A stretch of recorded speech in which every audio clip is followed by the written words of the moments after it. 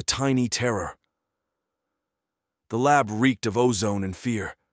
A sickly green glow emanated from the contraption in the center of the room, humming with an unsettling energy.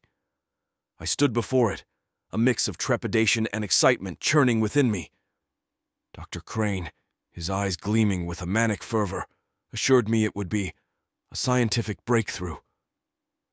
"Just a few minutes, Mr. Barnes," he said, his voice a high, nervous tremor. "And you'll be the first human to experience true microscopic exploration." I stepped into the machine, feeling the cold metal against my skin.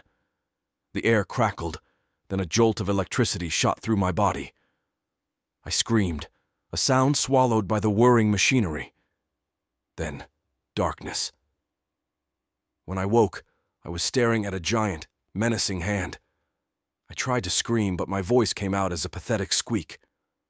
The hand, covered in coarse, bristly hair, moved closer, its fingers reaching towards me. Panic clawed at my throat. I wasn't in the lab anymore. I was in a nightmare.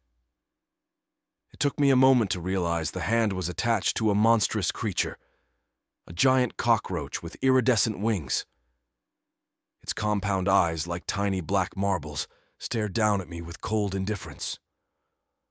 My heart pounded in my chest, a drum against my ribs.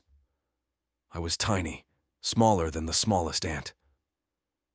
What had Dr. Crane done?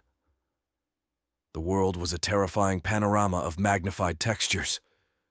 The smooth surface of the lab floor was now a jagged, rocky terrain.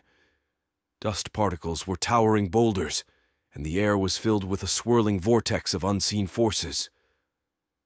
I crawled away from the cockroach, desperately searching for a way out. But every step was a perilous journey. A single crumb was a mountain range, and the slightest breeze threatened to sweep me away. I stumbled upon a small, damp crevice, a refuge from the vast, hostile world. There I saw a single, glistening drop of water. It was a lake to me, a shimmering oasis in this desert of fear. But as I drank, I saw a reflection in the water. My face, pale and contorted, was a mask of terror. My eyes, magnified to monstrous proportions, stared back at me with a desperate plea. I was trapped. Shrunk down to the size of an insect, I was at the mercy of a world I could no longer comprehend. The lab, my sanctuary, was now a monster, a prison of my own making. The cockroach, its antennae twitching, returned. I closed my eyes, waiting for the inevitable. But instead of crushing me, it simply moved on, its colossal body a looming shadow in my miniature world. I was alone, adrift in a world of giants.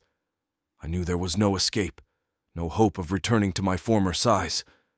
My life, once full of promise, was now confined to the microscopic, a shadow of its former self. The darkness closed in, a cold, suffocating blanket. I was a tiny speck in a vast, terrifying universe, and as I drifted into unconsciousness, I could only pray for a swift end to this living nightmare.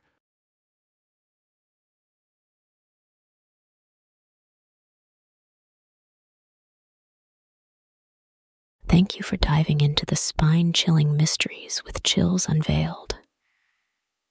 If you've enjoyed the eerie tales and creepy narratives that send shivers down your spine, make sure to subscribe to our channel for more hair-raising content.